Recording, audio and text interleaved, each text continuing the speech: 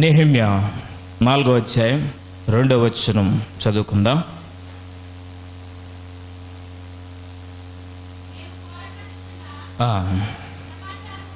అమ్మా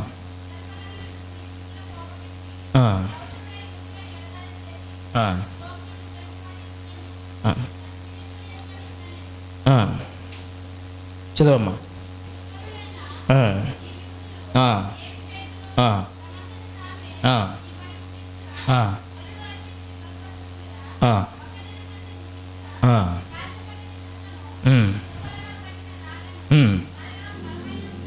చాలండి. ఇక్కడ చివరి మాట, ఆఖరి లైన్లో ఉన్నటువంటి ఒక మాట మనం చదువుకుందాం. ఒక్క దినమందే ముగింతురా, కాల్చబడిన చెత్తను, కుప్పలుగా పడిన రాళ్లను మరలా బలమైనవిగా చేయుదురా. కాల్చబడిన చెత్తను, కుప్పలుగా పడిన రాళ్లను మరలా బలమైనవిగా చేయుదురా. దేవుని యొక్క వాక్యంలో చాలామంది దినాన్న మేము దేనికి పనికిరాం, చదువుకి కానీ ఉద్యోగానికి కానీ పలానా పనికి కానీ దేనికి పనికిరామని అనేక మంది చేత ముద్రలు వేయించుకున్న వాళ్ళు చాలామంది ఉంటారు సమాజంలో. మన తల్లిదండ్రులే అంటూ ఉంటారు, నువ్వు దేనికి పనికిరావురా అని. స్కూల్లో మాస్టర్ కూడా సరిగ్గా చదవకపోతే నువ్వు దేనికి పనికిరావురా, చదవడానికి పనికిరావు అంటాడు. మనం ఎన్ని ఉద్యోగాలు ప్రయత్నం చేసినా ఉద్యోగం రానప్పుడు నువ్వు ఉద్యోగానికి పనికిరావురా అని చాలామంది అనేకమైన ముద్రలు వేస్తారు. కానీ ఈ దినాన్న ఈ మాట, ఈ మీటింగ్కి సంబంధించినటువంటి మాట, ఇక్కడ రాయబడిన మాట ఏంటంటే, ఒక్క దినమందే ముగింతురా, కాల్చబడిన చెత్తను, కుప్పలుగా పడిన రాళ్లను మరలా బలమైనవిగా చేయుదురా. ఈ దినాన్న మనతో కూడా దేవుడు చెప్తున్నాడు. ఈ 2 దినాల్లో సాతానుగాడు మనకు ఒక ఛాలెంజ్ చేస్తున్నాడు. చాలా మంది నా కబంధ హస్తాల్లో పాపానికి బానిసలు చేశాను, త్రాగుడికి బానిస చేశాను, వ్యభిచారానికి బానిస చేశాను, తిరుగుబోతుతనానికి బానిస చేశాను. వీళ్ళందరినీ నా యేసయ్య ఈ దినాన నాతో మాట్లాడుతున్నాడు. ఈ రోజే నా జీవితాన్ని మార్చేసుకుంటాను. హల్లెలూయా, హల్లెలూయా. ఈ దినాన చాలా మంది జీవితాలు మార్చుకోవడానికి పనికిరాని వాటిని అలాగే వదిలేస్తున్నారు. బట్టల షాప్ వాళ్ళు ఆషాఢం అప్పుడో లేకపోతే పండగలప్పుడో ఎక్స్చేంజ్ ఆఫర్, మీ పాత వస్తువులు మాకు ఇచ్చేసి కొత్త వస్తువులు మీరు ఇంటికి పట్టుకెళ్ళొచ్చు అని పెద్ద బోర్డు పెడతారు. కానీ కింద ఒక మాట రాస్తాడు, ఏమిటో తెలుసా? షరతులు వర్తిస్తాయి, షరతులు వర్తిస్తాయి. పాత సామాన్ని ఇచ్చేయండి, కొత్తది పట్టుకుపోండి. కానీ కింద ఒక చిన్న మాట పెడతాడు, ఏంటంటే షరతులు వర్తిస్తాయి. ఈరోజు మనకు షరతులు లేవు. మన పాత జీవితాన్ని, రోత జీవితాన్ని, పాప జీవితాన్ని ఇక్కడ విడిచిపెట్టి ఒక నూతనమైన వ్యక్తిగా ఈ స్థలాన్ని విడిచి మనం వెళ్ళాలి యేసు నామములో. హల్లెలూయా, హల్లెలూయా. ప్రియమైన వారలారా, ఈ దినాన దేవుని యొక్క వాక్యం సెలవిస్తుంది ఏమనంటే, పనికిరాని వాటిని పనికొచ్చే వాటిగా మీరు చేయగలరా? పనికిరాని వాటిని ఎక్కడ పడేస్తామంటే చెత్త కుండీలో పడేస్తాం. పనికిరాని వాటిని ఏం చేస్తామంటే ఇనుప సామాన్లోకి వేసేస్తాం. అలాగే వ్యక్తులు పనికి రాకపోతే ఎక్కడ పడేయాలి వాళ్ళని? చాలా మంది నేను పనికిరాను అన్నవాడు ఏం చేస్తాడంటే ఊరేసుకుని చచ్చిపోతున్నాడు. నేను పనికిరాను అన్నవాడు ఏం చేస్తాడంటే ఆత్మహత్యలు చేసుకుని చచ్చిపోతున్నాడు. కానీ యేసయ్య అంటున్నాడు, మీరు నా దగ్గరికి వస్తే మీ జీవితాన్ని నేను మారుస్తా. నమ్మిన వాడి స్తోత్రం చెప్దాం. మన దేవుడు మన జీవితాలను మార్చగల సమర్థుడు. స్కూల్లో పాస్ అయినప్పుడు యాడ్లు వస్తూ ఉంటాయి టీవీలో, మీ పిల్లలు బాగా మంచి మార్కులు వస్తే మా దగ్గరికి పంపించండి, ఫ్రీ సీట్ ఇస్తాం. మంచి మార్కులు వచ్చిన వాడికి ఫ్రీ సీట్ ఇస్తాం. చదువులో వెనకబడిపోయిన వాడికి ఫ్రీ సీట్ చదివిస్తామని ఎవడని అంటాడా? ఎవడంట? మంచి మార్కులు వచ్చినోడే కావాలి వాడికి. ఫెయిల్ అయిపోయినోడు, చదువులో వెనకబడిన వాడు మాత్రం వాడికి అవసరం లేదు. కానీ మన యేసయ్యకు పాడైపోయిన జీవితాలు కావాలి. ఎందుకంటే మరలా బలమైనవిగా చేయడానికి. ఇది నాన్న ఎంతమంది నిరాశలో ఉన్నారో, నా జీవితం పనికిరాదు, దేనికి పనికిరాని అనుకున్న వాళ్ళు ఎంతమంది అవుతున్నారో, మనందరితో దేవుడు మాట్లాడుతున్నాడు. ఇది నాన్న మనం పనికొచ్చే పాత్రలుగా మలిచే దేవుడు మన దేవుడు. హల్లెలూయా. సారి మీద ఒక మట్టి ముద్దను పడేస్తాడు ఆ కుండలు చేసే ఆయన. అది ఎలా మలచాలో ఎవరి చేతిలో ఉంటదంటే ఆ కుమ్మరివాడి చేతిలో ఉంటది. ఇది నాన్న సారి మీద ఉన్న మంటి ముద్ద మనం పరమ కుమ్మరి మన యేసయ్య. దేవుడికి ఉపయోగపడే పాత్రగా నన్ను వాడుకో తండ్రి అని మనం అప్పగించడమే. మన జీవితాన్ని అప్పగించి మన జీవితాన్ని మనము మార్చుకుందాం. పనికిరాని అన్నవాళ్ళు ఈ సమాజంలో చాలా మంది గొప్ప గొప్ప వాళ్ళు అయిపోయిన వాళ్ళు ఉన్నారు. సపోజ్ దావీదు గారిని మనం చూసుకున్నట్లయితే, ఆయన సమూయేలు ప్రవక్త అభిషేకించడానికి వెళ్ళినప్పుడు యెషయ కుమారుల దగ్గర అందరిని పిలిచి 7 పిలిచారు. ఇంకా నా కొడుకులు ఎవరు లేరు, 7 ఇదిగో ఇక్కడ ఉన్నారు అందరూ అన్నాడు. ఇంకెవరన్నా నీ కొడుకు ఉన్నాడు, కానీ వాడు గొర్రెలు కాచుకుంటున్నాడు. నువ్వు అభిషేకించడానికి వచ్చావు, కానీ వాడు ఏం చేస్తున్నాడు అక్కడ? గొర్రెలు కాచుకున్నాడు ఉన్నాడు. అయితే అతన్నే రప్పించన్నాడు. రప్పించిన తర్వాత దేవుడు అన్నాడు, ఇదిగో ఇతడే నాకు కావలసిన వాడు. ఎవరన్నా అతడు? గొర్రెలు కాసుకునేవాడు. గొర్రెలు కాసుకునేటువంటి దావీదుని అభిషేకించడానికి దేవుడు ఇష్టపడ్డాడు. ఇది మనము కూడా. కానీ అతని జీవితం తర్వాత ఏ స్థితిలో ఉందంటే, గొర్రెలు కాచుకునేవాడు ఆటోమేటిక్ ఎక్కడికి వెళ్ళిపోయాడు? ఎక్కడికే? సింహాసనం ఎక్కేశాడు. మన అందరికి ఇది ఒకటే తెలుసు, గొర్రెలు కాచుకున్నప్పుడు దేవుడు చిన్న ఫైటింగ్ పెట్టాడు. ఆ ఫైటింగ్ లో గొలియాతును కొట్టేశాడు, నక్కేశాడు, రాజు అయిపోయాడు. కానీ ఒక్క విషయం ఏంటో తెలుసా? దావీదు గొలియాతుతో ఫైటింగ్ చేసడానికి వెళ్ళినప్పుడు అతనికి ఏ బ్యాక్గ్రౌండ్ లేదు, యుద్ధంలో నైపుణ్యుడు కాదు, అతని దగ్గర బలమైన ఆయుధాలు లేవు, ఏమీ లేవు. ఇది మనము కూడా ప్రయోజకులు అవడానికి, పనికొచ్చే పాత్రలుగా మార్చబడడానికి మన దగ్గర టాలెంట్ లేకపోవచ్చు, మన దగ్గర డబ్బు లేకపోవచ్చు, మన వెనకాల బ్యాక్గ్రౌండ్ లేకపోవచ్చు, మన వెనకాల ధనం లేకపోవచ్చు, కానీ వీటన్నింటికి మించిన దేవుడు ఉన్నాడు మనతో. హల్లెలూయా, హల్లెలూయా. దావీదు యొక్క ధైర్యం కూడా అదే. ఒక సైన్యం ఒడుగుతుంది అక్కడ. రాజు కూడా ఎవరు వెళ్తారు అతనితో యుద్ధానికంటే అందరూ బెంబేలు ఎత్తిపోతున్నారు. దావీదు మాత్రం నేను వెళ్తా. ఏముందరా నీ దగ్గర? ఏమైనా కొత్త కత్తులు తయారు చేసావా? ఏమీ లేవు. అయితే యుద్ధోపకరణాలు ధరించండి ఇతనికి అన్నారు. ధరించాడు. ఇవి నాకు సెట్ కావట్లేదు అన్నాడు, పక్కన పెట్టేశాడు. ఏం పట్టుకుని వెళ్తావు మరి గొలియాతును చంపడానికి? ఒడిసెల్ని గులకరాళ్ళని పట్టుకెళ్తే అందరూ నవ్వుకున్నారు. ఇదిన ఆయన్ని అందరూ నవ్వుకున్నారు. ఎందుకంటే అతని చేతిలో ఉన్నటువంటి ఆయుధం బలమైంది కాదు, అతని చేతిలో ఉన్నటువంటి ఆయుధం శత్రుని ఓడించేటువంటి శక్తివంతమైంది కాదు. అది సమాజానికి తెలుసు. కానీ దావీదుకు తెలిసిన విషయం ఏంటంటే, ఇతడు నా చేతిలో ఉన్నటువంటి ఆయుధాలను బట్టి కాదు, నా పక్షమందు ఉన్నటువంటి దేవుని నామాన్ని బట్టి అతను ఓడిస్తాను. ఇది మనము కూడా దేవుడు ఒక మనల్ని ప్రేరేపిస్తున్నాడు.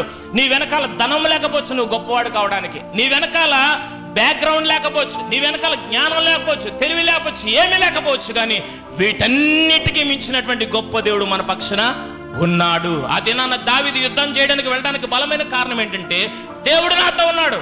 నా ఆయుధాన్ని బట్టి నేను వెళ్ళట్లేదు, నా దగ్గర ఉన్నటువంటి గులకరాళ్ళను బట్టి వెళ్ళలేదు, కానీ దేవుని పక్షాన్ని యుద్ధానికి. ఇది మన దగ్గర కూడా ఏమీ లేకపోవచ్చు, కానీ దేవుడు ఉన్నాడు అన్నటువంటి విషయాన్ని మనం మర్చిపోయే, నేను చేతకాని దాన్ని చేతకాని వాడినని మనం అలా ఉండిపోతున్నాం. కానీ దేవుడు అంటున్నాడు, నువ్వు నా దగ్గరికి రా, పనికి రావు అన్న నిన్నే ఒక పనికొచ్చే పాత్రగా నేను మారుస్తా. దావీదు కూడా తండ్రి అన్నాడు, అందరిని పిలిచాడు, బలార్జుడిని, హైట్ ఉన్నవాడు అందరూ పిలిచారు, కానీ దావీదుని పిలవలే. నీ కొడుకులు అందరూ అయిపోయారా? ఒకడున్నాడు కానీ వాడు గొర్రెలు కాసుకున్నాడు, అయితే అతన్నే పిలువు. పనికి రాని వాడిని పనికొచ్చేవాడుగా దేవుడు మార్చాడు. మీ అందరికీ తెలిసి ఈ మధ్య కాలంలో ఫేస్బుక్లో ఒక వ్యక్తి స్టోరీ గురించి చాలా మంది పోస్ట్ చేస్తున్నారు. అతను ఎవరంటే Thomas Alva Edison. Thomas Alva Edison చిన్నప్పుడు స్కూల్లోకి వెళ్ళినప్పుడు స్కూల్లోంచి ఒక లెటర్ తల్లికి ఇచ్చాడు. స్కూల్లో టీచర్ ఒక లెటర్ ఇస్తే ఆ లెటర్ని తీసుకొచ్చి తల్లికి ఇచ్చాడు. తల్లి చూసి చదివి ఏడుస్తూ ప్రారంభించింది. ఏడ్చిన తర్వాత అప్పుడు ఆ అబ్బాయి అడుగుతున్నాడు, అమ్మ ఎందుకు ఏడుస్తున్నావు నువ్వు అంటే, ఏం చెప్పిందంటే వాళ్ళ అమ్మ, నాన్న నీకు చాలా తెలివి ఉందంట, చాలా జ్ఞానం ఉందంట, నీ తెలివికి జ్ఞానానికి పాఠాలు చెప్పేవాళ్ళు ఆ స్కూల్లో లేరంట ఉపాధ్యాయులు, కాబట్టి నిన్ను చదువు మానిపించి వేరే స్కూల్కి పంపించమన్నారు అని చెప్పినప్పుడు ఆ తల్లి చాలా ఏడ్చిందంట. కానీ కొంతకాలానికి కొన్ని సంవత్సరాలు గడిచిన తర్వాత ఆ తల్లి చనిపోయింది. తల్లి చనిపోయిన తర్వాత ఆ తల్లి జ్ఞాపకాలని ఒక పెట్టెలో ఉన్నప్పుడు ఈ వ్యక్తి ఆ పెట్టె ఓపెన్ చేసి చదువుతున్నాడు. చిన్నప్పుడు స్కూల్ టీచర్ రాసి ఇచ్చినటువంటి ఒక లెటర్ చూసి ఏడుస్తూ ప్రారంభించాడు. ఎందుకని ఏడుస్తున్నాడంటే, ఆ లెటర్లో ఉన్నటువంటి మాట ఏంటంటే, నీ కొడుకు దేనికి పనికిరాడు, వాడు అజ్ఞాని, తెలివి లేని వాడు, కాబట్టి వాడికి పాఠాలు చెప్పడం మా వల్ల కాదు, కాబట్టి గేదెల దగ్గర పెట్టుకుంటావో పనిలో పెట్టుకుంటావో లేకపోతే చదువు మానిపించి నీ దగ్గరే పెట్టుకుంటావో పెట్టుకో, వీడిని మాత్రం స్కూల్కి పంపొద్దు. పనికొచ్చే పనికిరాని పాత్ర అనేటువంటి ముద్ర అక్కడ ఉన్నటువంటి స్కూలు యాజమాన్యం, విద్యార్థులు, ఉపాధ్యాయులు వేసి ఇతను బయటికి గింటేస్తారు. కానీ దేవుడు ఆ రోజు నుంచి ఆ తల్లి ప్రార్థన చేసిందంట, తండ్రి నా బిడ్డ పనికిరాని వాడు, అజ్ఞాని, తెలివి తక్కువవాడని ఒక ముద్ర వేశారు, కానీ వీడిని గొప్పవాడిని చేయి తండ్రి అని ఆ దినాన్ని నుంచి ఆ తల్లి ప్రార్థన చేసిందంట. అతను ఎంత గొప్పవాడయ్యాడంటే, ఎంత పనికొచ్చేవాడయ్యాడంటే, ఈ ప్రపంచానికే పనికొచ్చేవంటి గొప్ప వ్యక్తిగా మారాడు. ఆయనే విద్యుత్తుని కనుగొన్నటువంటి థామస్ ఆల్వా ఎడిసన్. హల్లెలూయా. అందుకే అతను అంటూ ఉంటాడు, నన్ను బైబిల్ వెలిగించింది, నేను బల్బుని వెలిగించా. ఇది నాన్న మన జీవితాన్ని దేవుని యొక్క వాక్యం వెలిగించినప్పుడు మనము కూడా జ్యోతుల వలె వెలగాలి. అంతే తప్ప నేను పాడైపోయిన దాన్ని, నా కులం తక్కువ, నా దగ్గర డబ్బు లేదు, నాకు జ్ఞానం లేదు, నాకు అందం లేదు, ఇవి లోకంలో మనుషులకు అవసరమేమో కానీ నిన్ను గొప్పవాడిని చేయడానికి నీ హృదయం ఒక్కటే అవసరం యేసయ్యకి. హల్లెలూయా. థామస్ ఆల్వా ఎడిసన్ ప్రపంచానికే ఉపయోగపడే ఒక ఆయుధముగా మారాడు. ఇది నాన్న మనందరం ఈ మైకులు, ఫ్యాన్లు, ఏసీలు, టీవీలు అన్ని పెట్టుకుని ఎంజాయ్ చేస్తున్నామంటే కారణం ఆ పనికిరాని పాత్రని దేవుడు పనికొచ్చే పాత్రగా మార్చాడు. ఇది నాన్న మన జీవితాల్లో కూడా అప్పుడెప్పుడో జరిగింది, ఇప్పుడు చేయడా దేవుడు? ఆయన ఎవరికో జరిగింది, నాకు జరగదా? ఆ దేవుడినే మనం సేవిస్తున్నాం, ఆ దేవుడినే మనం నమ్ముతున్నాం, ఆ దేవుడి మీద ఆధారపడుతున్నాం. కాబట్టి మన జీవితంలో కూడా దేవుడు పనికొచ్చే వాటిగా మార్చగలడు. అయితే పనికి రావాలంటే ఏం చేయాలి? దేవుడికి పనికి వచ్చే పాత్రగా ఆయనకి సరెండర్ అయిపోవడమే. ఇప్పుడు మన వాళ్ళందరికీ ఎలాంటి డైలాగులు కావాలంటే, సినిమా డైలాగులు ఉన్నాయి కదా, పంచ్ డైలాగులు. ఈ మాటలతో బాక్స్ ఆఫీసులు బద్దలైపోతున్నాయి, కనక వర్షం కురిసిపోతుంది. కానీ నా దగ్గరికి వస్తే నీ జీవితాన్ని మారుస్తానన్న యేసయ్య దగ్గరికి మాత్రం ఎవడో రావట్లే. అంతే కదా? ఈ మాటలు ఎవడో చెప్తాడు, ఎవడో రాస్తే చెప్తాడు వాడు కట్టుకథల మాటలకే కలెక్షన్ల వర్షం కురిసిపోతుంది, బాక్స్ ఆఫీసులు బద్దలేసిపోతున్నాయి. కానీ యేసయ్య అన్నాడు, నువ్వు నా దగ్గరికి వస్తే నీ జీవితాన్నే మార్చేస్తా. వస్తున్నామా? ఆదివారం గుడికి లైన్లో నిలబడి వస్తాం మనం. సినిమా హాల్లో ఫస్ట్ రోజు రిలీజ్ అయితే టికెట్లలో కొట్టుకు చచ్చిపోయిన వాళ్ళు ఉన్నారు అందులో. ప్రియమైన వాళ్ళరా, మన జీవితాన్ని మార్చేవాడి దగ్గరికి రండి. మీకు ఒకవేళ ఫేవరెట్ హీరోలు ఎవరైనా ఉంటే కనుక ఈ రోజు నుంచి మన హీరో ఒకడే అవ్వాలి, ఆయన యేసయ్య. హల్లెలూయా. ఎందుకంటే యేసయ్య మాట చెప్పలేదు, సిలువలో ప్రాణం పెట్టి తన ప్రేమను నిరూపించాడు. కాబట్టి మాటలు చెప్పి మాయలు చేసి ఎవడో చెప్తేనే కానీ చేయలేని వాడు కాదు మన హీరో. మన కొరకు మనం కోరుకోక మునిపే, మనం పుట్టక మునిపే మన రక్షణ ప్రణాళికను సిద్ధం చేసుకుని ఈ భూమి మీదకి వచ్చిన మన యేసయ్య మన హీరో కావాలి. ఆయన హీరో అయితే ఆయన ప్రకారం నువ్వు నడుచుకుంటే నీ జీవితాన్ని దేవుడు ఖచ్చితంగా మారుస్తాడు. యోసేపుకు చాలా మంచి మంచి కళ్ళు వచ్చాయి. ఆ కళ్ళన్నీ అన్నయ్యలు చెప్తే ఇదేంట్రా బాబు గొప్పడైపోతాడు, ఎగస్ట్రాలు చేసేస్తాడు అనుకున్నారు. చివరికి యోసేపుని ఎక్కడ పడేశారు? గోతులో పడేశారు. అప్పుడు మనడు గోతుల నుంచి అనుకుంటున్నాడు, నాకు వచ్చిన కళలేంటి, ఈ పరిస్థితి ఏంటి? కళలేమో సూపర్గా ఉన్నాయి, పరిస్థితి ఏమో గోతులో ఉంది. అసలు నా కళలకి దీనికి సంబంధం లేదు. దేవుడిని అడుగుతున్నాడు, అయ్యా ఏంటి వచ్చిన కళలేంటి, ఇదేంటి? కానీ దేవుడు అతను ఏం చేశాడండి? పరాయి దేశంలో ప్రధానమంత్రిని చేశాడు. హల్లెలూయా. పరాయి దేశంలో, తన కాని దేశంలో ప్రధానమంత్రిని చేశాడు దేవుడు. ఇది మన జీవితాలు కూడా అలా మార్చగల శక్తిమంతుడి దగ్గర మనం ఉన్నాం. కాబట్టి మన జీవితాలను ఖచ్చితంగా దేవుడు ఏం చేస్తాడు? మార్చుతాడు. ఇది నమ్మాలి మనం, ఇది సత్యం. కాబట్టి ఈ విషయాన్ని బట్టి ప్రతి ఒక్కరము కూడా మన హృదయాలను తెరిచి యేసయ్యకు మన జీవితాలను అప్పగించాలి ఖచ్చితంగా. ఎందుకంటే ఇది చాలా మంది లోక స్నేహం పట్టేశారు. మన స్నేహాలు ఎవరితో ఉన్నాయి, మన హృదయాల్లో స్థానం ఎవరికి ఉంది అని అంటే అమ్మాయిలకే ఎక్కువ ఉంది. ఇదివరకు ఒక అమ్మాయితోనే ఉండేది, ఇప్పుడు ఒక అమ్మాయి నిన్నే ఫోన్ చేసి ఏడుస్తుంది. ఒక అమ్మాయి 4 సంవత్సరాలుగా ప్రేమించుకున్నారంట. ఆ అబ్బాయికి ఎంగేజ్మెంట్ అయిన తర్వాత ఆ అబ్బాయి ఏం చేశారంటే తన ప్రేమను నిరాకరించడని ఈ అమ్మాయి చచ్చిపోవాలనుకుంది. కానీ ఎంగేజ్మెంట్ అయిపోయిన అబ్బాయి ఆ ఎంగేజ్మెంట్ అయిన అమ్మాయిని వదిలేసి ఈ అమ్మాయిని పెళ్లి చేసుకోవడానికి వచ్చేసాడు. ఇద్దరు కలిసి బయటికి వెళ్ళి పెళ్లి చేసేసుకున్నారు. పెళ్లి చేసుకున్న 4 రోజులు మాత్రమే మంచిగా హ్యాపీగా ఉన్నారంట. తర్వాత నువ్వంటే నాకు ఇష్టం లేదు, నీకు నాకు సంబంధం లేదు, పోలీస్ స్టేషన్కి వెళ్ళి బలవంతంగా మా పెళ్లి చేశారు. ఇది నన్ను ఎవరు నమ్ముతున్నావు? 4 సంవత్సరాల నుంచి ప్రేమించిన ప్రేమికుడు ఏం చేశాడు? మోసం చేశాడు. కానీ ఈ ప్రేమికుడిని మనం మోసం చేస్తున్నాం తప్ప ఆయన మనల్ని మోసం చేయట్లే. ఇది చాలా మంది యవనస్తులు ఉన్నారు.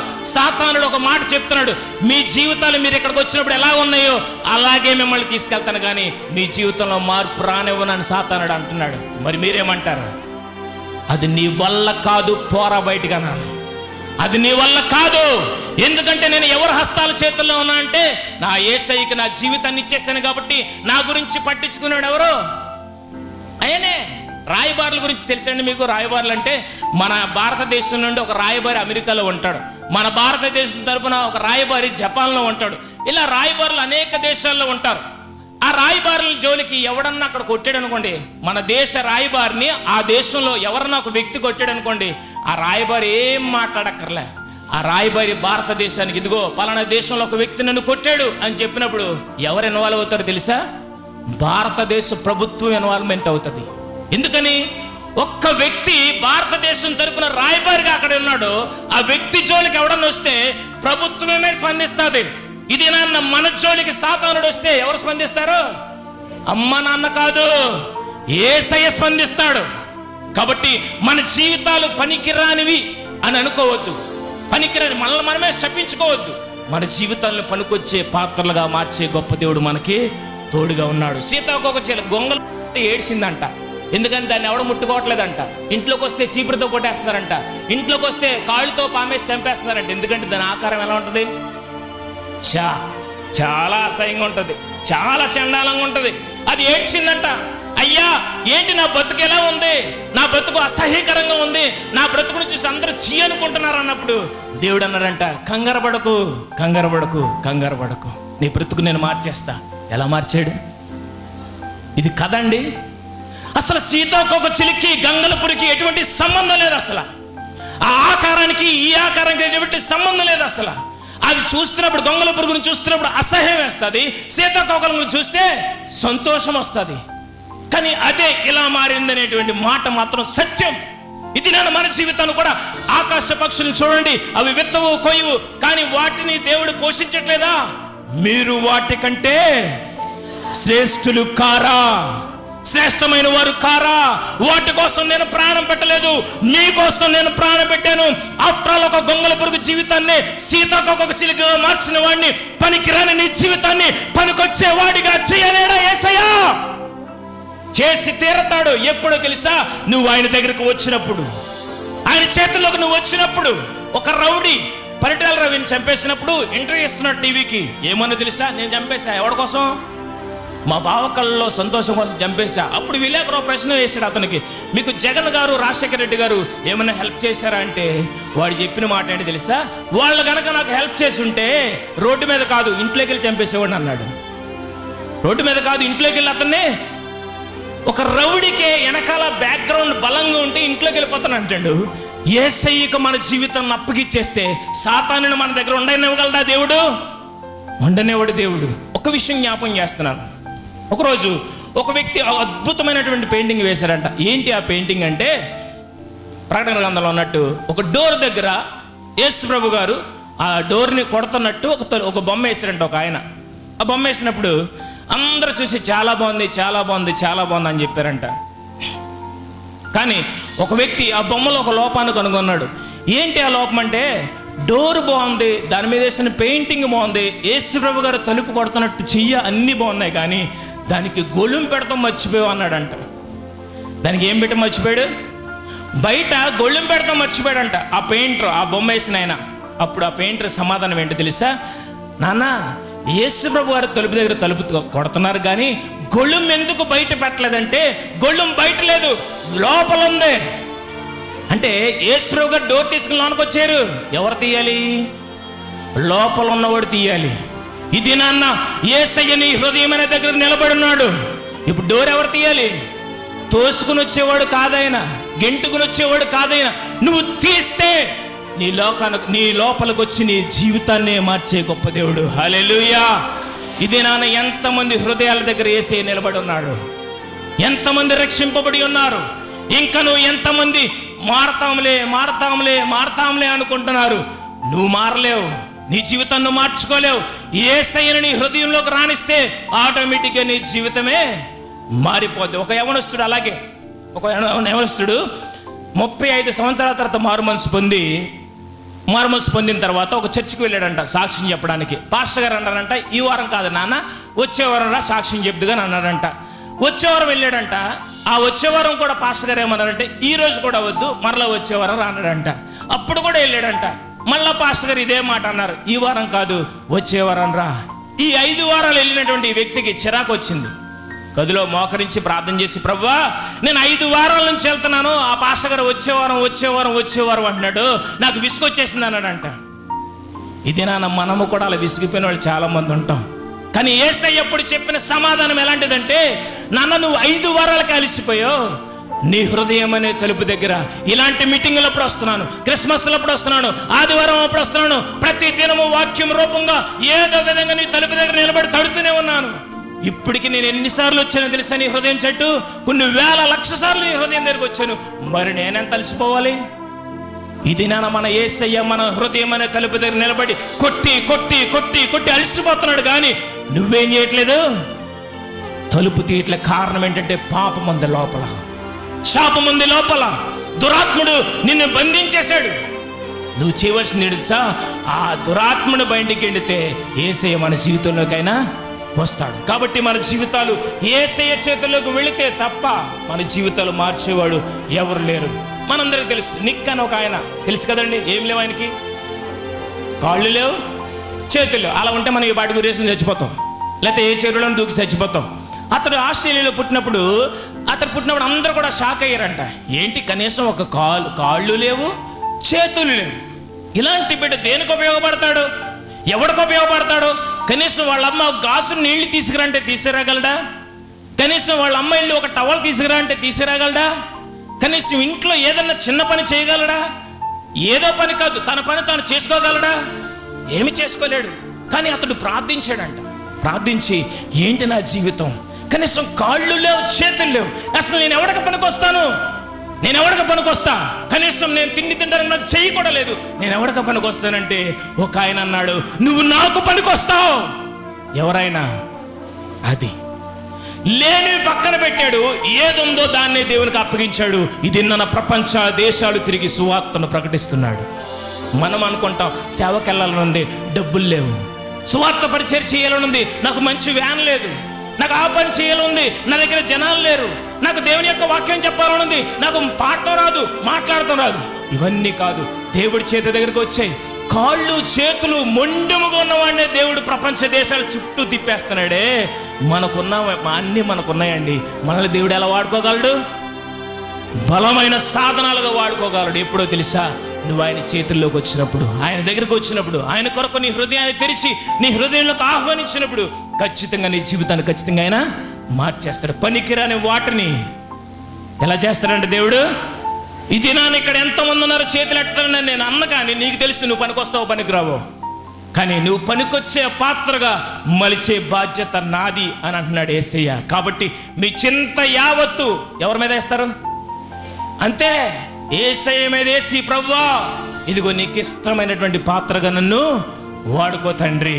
తర్వాత అగస్టిన్ అనేటువంటి ఒక సేవకుడు ఉన్నాడు. కానీ అతని ముందు జీవితం ఎలాంటిదంటే, అతడు భయంకరమైనటువంటి తాగుబోతు. ఎంత తాగుబోతు అంటే భయంకరమైనగా తాగేవాడంట. ఆ తల్లి ఏడ్చి ఏడ్చి రోజు ప్రార్థన చేసేదంట, నా కొడుకు బ్రతుకును మార్చు ప్రభువా, నా కొడుకు బ్రతుకును మార్చని. కానీ ఎన్నో సంవత్సరాలు చేసిందంటండి ప్రార్థన. కానీ ఒకరోజు ఆ తల్లి అలా ప్రార్థన చేస్తానే చచ్చిపోయింది. చచ్చిపోయిన తర్వాత 7 ఏళ్ల కొడుకు అగస్టినాడంటే, ఇంకెక్కడ అగస్టినాడు? బార్ దగ్గర ఉన్నాడు, సారా కొట్టు దగ్గర ఉన్నాడు. అయితే వెళ్ళి చెప్పండి వాళ్ళ అమ్మ చచ్చిపోయిందని అంటే, అగస్టిన్ దగ్గరికి వెళ్ళారు, మీ అమ్మ చచ్చిపోయిందిరా అంటే, అగస్టిన్ అన్నాడంట, శవాన్ని ఇట్టేగా తీసుకెళ్తారు, అప్పుడు చూస్తానులే అన్నాడంట. ఎంత దుర్మార్గుడు చూడండి, శవాన్ని ఇట్టేగా తీసుకెళ్తారో ఎక్కడి నుంచి చూస్తానులే అన్నాడంట. ఒక విషయం చెప్తున్నాడు, తాగుబోతూ వ్యభిచారైనటువంటి అగస్టిన్ తన జీవితం అనూహ్యంగా తన జీవితాన్ని మార్చుకున్నాడు, యేసయ్యకి ఇచ్చాడు. అందుకే అగస్టిన్ భక్తుడు చెప్పిన ఒక మాట జ్ఞాపకం చేస్తాను, నా తల్లి కన్నీటి ప్రార్థన ప్రవాహంలో నేను యేసయ్య దగ్గరికి కొట్టుకుని వచ్చా. హల్లెలూయా, హల్లెలూయా. పనికి రానివాడు ప్రభు పరిచర్య చేయడానికి బలమైన సాధనంగా దేవుడు వాడుకున్నాడు. ఇది నేను ఇలాంటి సాక్ష్యాలు చెప్పాలంటే చాలా ఉన్నాయి. ప్రియమైన వాళ్ళ దేవుడు మనతో మాట్లాడినప్పుడు మన జీవితాన్ని మార్చుకుని యేసయ్య దగ్గరికి వస్తే పనికి రావు అన్న నిన్ను పనికొచ్చే పాత్రగా దేవుడు నిలబెట్టగల గొప్ప దేవుడు ఉన్నాడు. కానీ నీ జీవితం ఆయనకి ఇవ్వడమే ఆలస్యం, నీ జీవితంలోకి ఆయన ఆహ్వానించడమే లేటు. ఆయన నీ జీవితంలోకి వచ్చాడంటే నీ జీవితాన్ని ఉన్నతమైన స్థితిగా మార్చగల సముద్రుడు ఆయన. పేతురు భక్తుడు ఉన్నాడు. పేతురు ఏం పని చేసేవాడండి? మొదట చేపలు పట్టేవాడికి ఈత నేర్పడం, ఏ చేప ఏంటో చెప్పగలడు, కానీ సువార్తను ప్రకటించగలడా? ప్రకటించలేడు. చేపలు పట్టుకునేవాడిని అజ్ఞానులైనటువంటి వారిని అందరినీ అనుకుని ఈ ప్రపంచాన్ని సువార్తతో గడగలాడించేసాడు. ప్రియమైన వారు, ఒక మాట నేను చెప్తాను. చేపలు పట్టుకునే పేతురు ఒకరోజు యేసుప్రభు గారు అన్నారు, ఏమన్నానంటే, పేతురు పేతురు అని పిలిచినప్పుడు, ప్రభువా నన్ను నుండి దూరంగా పారిపో, నేను దేనికి పనికిరాను, నేను పాపాత్ముని అని పేతురు చెప్పినప్పుడు యేసయ్య అన్నాడు, పేతురు నిన్ను చేపలు పట్టేవాడుగా కాదు, మనుషులు పట్టే జాలగరని నేను నిన్ను మారుస్తా. అయినా అతని జీవితం మారలే. ఎలా మారలేదంటే, యేసు ప్రభు గారిని సిలువేసే రాత్రి నీకోసం ప్రాణం ఇస్తా ప్రభు అన్నాడు. కానీ ఏం చేశాడు? ప్రాణం కంటే ముందు 3 అబద్ధాలు ఆడేశాడు. ఆయన ఎవరో నాకు తెలియదు, ఆయన ఎప్పుడు చూడలేదు, నాకు ఆయనకి అసలు ఎటువంటి సంబంధం లేదు. యేసు ప్రభు గారికి పేతురుకి సంబంధం లేదండి. అసలు మీరు సువార్తలో చదివితే యేసు ప్రభు గారు ఏదన్నా మాట్లాడితే వెంటనే రెండో మాట ఎవరిదో తెలుసా? పేతురుదే. ప్రతి దానికి పేతురుదే. సాక్షాత్తు యేసు ప్రభు గారు నీటి మీద నడుచుకుంటూ వచ్చినప్పుడు యేసు ప్రభు గారు అన్నాడు, అయ్యా నేను కూడా నీటిలో నడిచేస్తానంటే విశ్వాసం ఉంటే రా. యేసయ్యతో సాక్షాత్తు నీటి మీద నడిచిన వాడు ఆయన ఎవరో నాకు తెలియదని అబద్ధాలు ఆడేసాడు, ఈజీగా 3 అబద్ధాలు. కానీ తన జీవితాన్ని మార్చుకున్న తర్వాత, పశ్చాత్తాపడిన తర్వాత, యేసయ్యకు నిజంగా తన హృదయాన్ని ఇచ్చిన తర్వాత 3 అబద్ధాలు ఆడిన పేతురు ఒక్క పూటలో ఒక్క ప్రసంగంతో 3,000 మందిని మార్చేశాడు. హల్లెలూయా, హల్లెలూయా. 3,000 మందిని ఒక ప్రసంగంతో మార్చేశాడు. ఒకప్పుడు పనికి రాలేదు, ఇప్పుడు కారణం ఏంటి? కారణం ఏమీ లేదు. అతను చదువుకోలేదు, జ్ఞానం సంపాదించలేదు, ఏం చేయలేదు. యేసయ్యకు తన జీవితాన్ని ఇచ్చేశాడు. ఈ దినాన మన జీవితము కూడా యేసయ్యకి ఏం చేయాలి? మనము ఇచ్చివేయాలి. ఆయనకి ఇచ్చేసావా, నీ జీవితాన్ని చూసుకునే సంగతి ఆయనది, నీ భవిష్యత్తు చూసుకునే సంగతి ఆయనది, నీ యొక్క జీవితాన్ని అద్భుతంగా మలిచే సంగతి ఆయనది. ఇంకొక సేవకుడి గురించి చెప్పి నేను ఇంకా ముగించేస్తాను. DL moody Africa, America ఖండాలను సువార్తతో గడగల్లాడించాడు. అతని సాక్ష్యం కూడా చాలా గొప్ప సాక్ష్యం. సండే స్కూల్కి వెళ్ళినప్పుడు ఒక చిన్న వాక్యం చెప్పమంటే చెప్పేవాడు కాదంట. ఒక చిన్న పాట నేర్పించింది పాడవయ్యా అంటే పాడేవాడు కాదంట. ఎన్నిసార్లు చెప్పినా, ఎన్ని సంవత్సరాల మందిరానికి వెళ్ళినా చిన్న వాక్యం కూడా కంఠస్థం చెప్పలేకపోయేవాడంట. ఒకరోజు అతడు ఫ్యాన్సీ స్టోర్లో, డిపార్ట్మెంట్ స్టోర్లో పనిచేస్తున్నప్పుడు సండే స్కూల్ టీచర్ చూసి వీడు చాలా పేదవాడు అనుకుంటా, వీడికి దేవుని మాటలు శ్రద్ధగా మనం చెప్పాలనుకున్నది ఆ టీచర్. అనుకున్న తర్వాత అతడికి ఏమీ రావట్లే, కానీ సంఘం అంతా ఒక ముద్ర వేసింది, వీడు దేనికి పనికిరాడు, ఓ పాటకి పనికిరాడు, ఒక చిన్న వాక్యం చెప్పడానికి పనికిరాడు, అసలు దేనికి పనికిరాడు అనేటువంటి ముద్రని ఆ వ్యక్తి మీద వేశారు. కానీ మనుషులు వేసే ముద్రలు ఏముందండి, చెరిపేయచ్చు. కానీ దేవుడు ఒక ముద్ర వేసాడు. ఏంటో తెలుసా? Africa, America ఖండాలను సువార్తతో గడగల్లాడించాడు DL moody. హల్లెలూయా. ఇవన్నీ నాకెందుకు చెప్తున్నారు అనుకుంటున్నారా? నిన్ను కూడా దేవుడు అలా మార్చాలనుకుంటున్నాడు. ఎప్పుడు తెలుసా? నీ జీవితాన్ని యేసయ్యకు ఇచ్చిన తర్వాత. ఫాస్టింగ్ ఉన్నారుగా అందరం, ఒక డల్గా ఉన్నాయి, లేకపోతే ఇంట్రెస్ట్గా అంటున్నారా? బిర్యానీ పెడుతున్నానండి ఇక్కడ నేను, బిర్యానీ కదా, బిర్యానీ పెడుతున్నా. మనం ఇంకా శుభ్రంగా కూర్చుంటున్నాం. కొంతమంది పాపాలు పోగొట్టుకోవడం కోసం అక్కడెక్కడ మునిగి అలా కొట్టుకుపోతున్నారు. అలాగా తెలుసా? పోయిన సంవత్సరం ఇదే టైంలో పుష్కరాలు జరిగినాయి, పాపాల కోసం వచ్చారు, చాలా మంది పోయారు. అలాగా ఇప్పుడు అక్కడ ములుగుతున్నారు. అయితే ఇక్కడ పోలేదన్నమాట. చెప్పాను లాస్ట్ ఇయర్ ఒక జోక్, మీరు విన్నారా? ఎంతమంది వచ్చారు లాస్ట్ ఇయర్? పుష్కరాలు ఎందుకంటే పాపాలు పోవడానికి. నేను చూశాను ఒక చోటకి యాడ్. ఏంటి తెలుసా? పుట్టిన మొదలుకొని ఇంతవరకు మనం చేసిన జన్మ కర్మ పాపాలన్నీ కూడా ఈ పుష్కర స్నానంలో చేస్తే అన్నీ పోతాయి అని ఒక పేపర్లో తెగేసేసారు యాడ్లు, ఎక్కడ పడితే అక్కడ. నాకు అప్పుడు అనిపించింది, మరి రాజమండ్రిలో ఎంత పెద్ద సెంట్రల్ జైలు ఉంది, అందులో బోలంతమంది ఖైదీలు ఉన్నారు, మళ్ళీ బోలంతమంది పోలీసులు, వాళ్ళకి జీతాలు, తిండి ఇవన్నీ దండగా వాళ్ళందరిని తీసుకొచ్చి స్నానం చేయించి ఎవడింటి కానీ పంపించేస్తే గొడవలు పొద్దుగా పాపం పోయిందిగా. మళ్ళీ కోర్టులు, కేసులు ఇవన్నీ ఎందుకు? చెప్పుకోవడానికి బాగుంటాయి కదా. కానీ మన యేసయ్య చెప్పలే, నువ్వు అక్కడికి వెళ్ళు, ఎక్కడికి వెళ్ళు, ఇక్కడికి రా, అక్కడికి రా, నీ చుట్టివి, నీ కాళ్ళువి, నీ తలవి ఏం అడగలే. నేనే వస్తున్నా నీ కోసం, నేనే నా స్థితిని, నా యొక్క పరలోక ప్రతి దాన్ని కూడా సింహాసనాన్ని విడిచి నేనే నీ కోసం వస్తాను. ఎందుకో తెలుసా? నీ జీవితాన్ని మార్చడానికి. పాప సంఖ్యలతో, పాప బంధకాలతో బందీ అయిపోయిన మనల్ని మార్చడానికి మన యేసయ్య నా దగ్గరికి రండి అనలేదు, కానీ ఆయనే మన కొరకు ఈ భూమి మీదకి వచ్చాడు. ఇది నన్ను వచ్చినటువంటి ఆయన అంటున్నాడు, నీ హృదయంలో స్థానం ఇస్తే నీ హృదయ స్థితిగతులు, మొత్తం పరిస్థితులన్నీ కూడా నేను మార్చేస్తా. ఇంతమంది గురించి మనం తెలుసుకున్నాం. వీళ్ళందరూ కూడా ఒకప్పుడు పనికిరాని వారు, కానీ పనికొచ్చేవారుగా ఎవరు మార్చారు? వాళ్ళ విద్య, వాళ్ళ చదువా, వాళ్ళ సంస్కారమా, వారి కుటుంబమా, వాళ్ళ వెనకాల బ్యాక్గ్రౌండా, ఇవేమీ కాదు. యేసయ్య వాళ్ళ జీవితాన్ని మార్చాడు. చివరిగా ఒక్క మాట మనం జ్ఞాపకం చేసుకుందాం. ఇప్పుడు మనందరం వచ్చాం, యేసయ్య నన్ను ఒకసారి జ్ఞాపకం చేసుకో తండ్రి, ఒక్కసారి నా పరిస్థితిని జ్ఞాపకం చేసుకో, నా స్థితి ఇది, కానీ నేను ఉపయోగపడాలనుకుంటున్నా, నేను ఉపయోగపడే పాత్రగా మారాలనుకుంటున్నప్పుడు ఒక వ్యక్తి ఉన్నాడు బైబిల్లో, సంసోన్ అని. అతడు ఒక స్త్రీ వ్యామోహంలో పడి చెడిపోయాడు. తర్వాత అతను ఏం చేశారు? తన బలం ఎక్కడుందో చెప్పినప్పుడు ఏం చేశారు? అతన్ని గుండె గీసేసి కళ్ళు పీకేసి తీసుకొచ్చేసి ఒక గుడి దగ్గర వేల మంది జనమంతా కూడా ఎంజాయ్ చేస్తున్నారు. ఏంటో తెలుసా? ఇది ఎన్నాళ్ళు మనల్ని ఏడిపించాడు, ఇప్పుడు దొరికాడు, వీడు కళ్ళు పీకేసాం, చేతకాని వాడు అయిపోయాడు అన్నప్పుడు ఒక వ్యక్తి అతను పట్టుకున్నాడంట, సంసోన్ని. పట్టుకున్నప్పుడు సంసోను ఆ వ్యక్తితో చెప్తున్నాడు, అయ్యా ఈ గుడి మూల స్తంభాల దగ్గరికి వెళ్ళి తీసుకెళ్ళి నన్ను నిలబెట్టేవయ్యా, నేను దానికి ఆడుకుంటాను అన్నాడు. ఆనుకుంటానన్నప్పుడు తీసుకెళ్ళి గుడ్డోడు కదా, వీడు ఏం చేస్తాడని తీసుకెళ్ళి అతడు ఆ మూల స్తంభాల దగ్గర పెట్టాడు. పెట్టిన తర్వాత ఆ మూల స్తంభాల మీద చేతులేసి ఒక ప్రార్థన చేస్తున్నాడు సంసోను. ఏంటో తెలుసా? దేవా యెహోవా, ఒక్కసారి నన్ను జ్ఞాపకం చేసుకో, ఒక్కసారి నన్ను జ్ఞాపకం చేసుకో, మరొక్కసారి నీ బలాన్ని నాకు ప్రసాదించు తండ్రి అని ప్రార్థన చేస్తున్నాడు. అతడికి దేవుడు జ్ఞాపకం చేసుకున్నాడు. ఆ రెండింటిని తోస్తున్నప్పుడు జనులందరూ నవ్వుకున్నారు, పిచ్చోడేంట్రీడని. కానీ ఏం చేశాడు? శత్రులందరినీ కూడా చంపేశాడు. ఏ విషయంలో? తండ్రి ఒక్కసారి నన్ను జ్ఞాపకం. ఇది నన్ను మనము కూడా ఆయన అడగవలసింది అదే, నన్ను ఒక్కసారి జ్ఞాపకం చేసుకో ప్రభువా, నా జీవితాన్ని ఒక్కసారి జ్ఞాపకం చేసుకో, నా పరిస్థితులను ఒక్కసారి జ్ఞాపకం చేసుకో, నా కన్నీరుని ఒక్కసారి జ్ఞాపకం చేసుకో, నా వ్యాధిని ఒక్కసారి జ్ఞాపకం చేసుకో. హిజ్కియా రాజు కూడా అదే మాట చెప్పాడు. యెషయా వచ్చి ఏమంటే తెలుసా? అయ్యా నీ మూట ముళ్ళి సదిరేసుకో, నువ్వు చచ్చిపోతావంట దేవుడు చెప్పేశాడు, నీకు చెప్పమన్నాడు అన్నాడు. వెంటనే చెప్పి నేను వెళ్ళిపోతున్నాడు. ఈలోపు అన్నాడు గదిలోకి వచ్చేసి, అయ్యా నేనెంత విధేయులుగా ఉన్నాను నీకు, ఒక్కసారి నన్ను జ్ఞాపకం చేసుకో. చస్తావని చెప్పి నేను వెళ్ళిపోతున్నాడు. వెళ్ళిపోయిన ఆయనకి దేవుడు మళ్ళీ చెప్పాడు, అయ్యా వెళ్ళి అతనికి చెప్పు. ఏం చెప్పమంటావయ్యా? ఈరోజే చచ్చిపోతారని చెప్పమంటావా? కాదు, 15 సంవత్సరాలు ఆయుష్ ఇచ్చానని చెప్పు. హల్లెలూయా. ఇది నాన్న మనము కూడా, తండ్రి నన్ను జ్ఞాపకం చేసుకో. ఒక అద్భుతమైన వ్యక్తిని మీకు చెప్తాను. ఆయన ఎవరో తెలుసా? యేసు ప్రభువుని సిలువేసినప్పుడు కుడివైపున ఉన్నటువంటి ఒక దొంగ ఏమన్నాడు తెలుసా? అయ్యా ఈ శిక్ష పొందడానికి నేను సమర్థుడిని, ఈ శిక్ష పొందడానికి నేను భరించడానికి స్వీకరించడానికి ఇష్టంగా ఉన్నాను, ఎందుకంటే నేను నేరాలు ఘోరాలు బోలెడు ప్రమాదకరమైనటువంటి పనులన్నీ చేశాను, కానీ నువ్వైతే ఏ నేరం చేయలేదు. కానీ ఒక్క మాట నేను అడుగుతున్నాను, ఏంటంటే నీ రాజ్యంతో నువ్వు వచ్చినప్పుడు నన్ను జ్ఞాపకం చేసుకో. ఎంత లక్ అండి అసలు అతనిదే. నీ రాజ్యముతో ఈ భూమి మీదకి వస్తావు కదా రెండోసారి, యేసు నన్ను ఒక్కసారి. దేవుడు ఇలా చూసి ఒక అద్భుతమైనటువంటి మాట అన్నాడు. ఏమన్నాడండి? నేను వెళ్ళి ఫ్లాట్ కొని వస్తాను అన్నాడా? నేడే నువ్వు నాతో కూడా.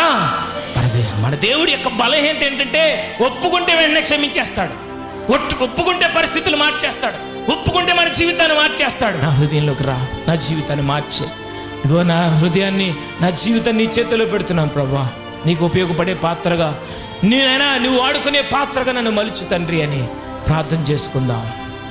పరిశుద్ధాత్మ దేవుడా నీకు వందనాలు. ఇది నాన్న ఈ కొద్ది నిమిషాల్లో మా అందరితో మాట్లాడావు ప్రభా. ఇక్కడ ఎంతమంది అయితే ఏ ఆలోచనతో ఉన్నారో ఆ ఆలోచనలు చెరిపివేసి నాకు మంచి భవిష్యత్తు ఉంది, నన్ను కూడా దేవుడు ఒక విలువైన పాత్రగా ఎంచుతాడు, ఖచ్చితంగా నా స్థితిగతులు మారుస్తాడు అనేటువంటి విశ్వాసాన్ని మాలో నింపావు నీ మాటల ద్వారా.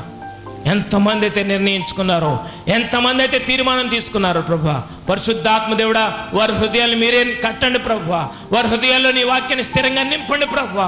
వారు తీసుకున్నటువంటి నిర్ణయం మరణం వరకు ప్రభా, ఆ నిర్ణయాన్ని మేరకుండా మీరే సహాయం చేయండి తండ్రి. ఇక్కడికి వచ్చిన ప్రతి బిడ్డని మీరు దీవించండి ప్రభా. చెడు అలవాట్లకి, లోక బానిసలకి బానిసత్వం ఉన్న ప్రతి ఒక్కరి అలవాట్లన్నీ దూరపరిచి, పరిశుద్ధాత్మ దేవుడా మా హృదయాలను కడగండి తండ్రి, మా పాపమాలిన్యాన్ని కడగండి ప్రభువా. నీ వాక్యముతో, నీ మాటలతో మా హృదయాలను నింపండి ప్రభువా.